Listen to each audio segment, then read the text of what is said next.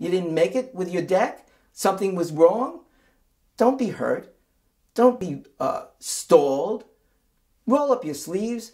Go and look at what decks are being successful. Oh, this deck is successful because it tells a story, an intriguing story. Hey, maybe I could make my website into an intriguing story. And suddenly you're on a new pathway. And then you can start laying it down on the deck and seeing how it looks. And you say, hey, this is exciting.